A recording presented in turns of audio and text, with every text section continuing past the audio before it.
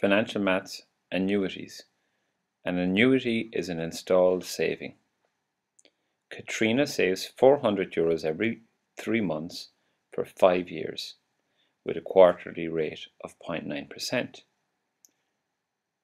We're to represent her savings by a geometric series. Well, let's write down firstly what we have. We know that it's 5 years, but this is broken into quarters, so that would be 20 quarters. We have the formula that the future value is the present value 1 plus I to the power of t. In this question we also know that I is 0.9%, therefore 1 plus I is 1.009.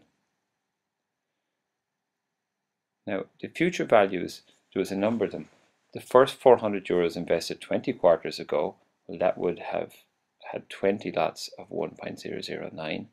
The next one would have 19 terms of interest, and this is a series going down to the last 400 invested would have just one term of interest.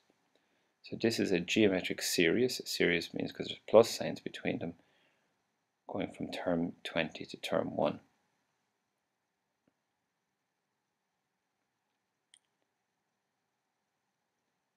Now we see, to sum this series, to work out the valued investment, the first term, if you stick it in the calculator, works out to be 403.6.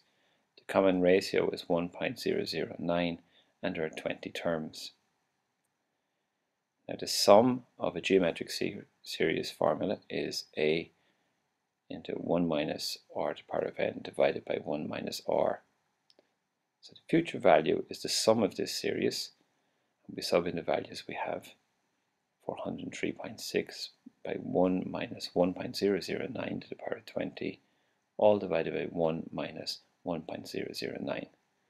Again, carefully subbing these values into the calculator, our answer is 8787.81.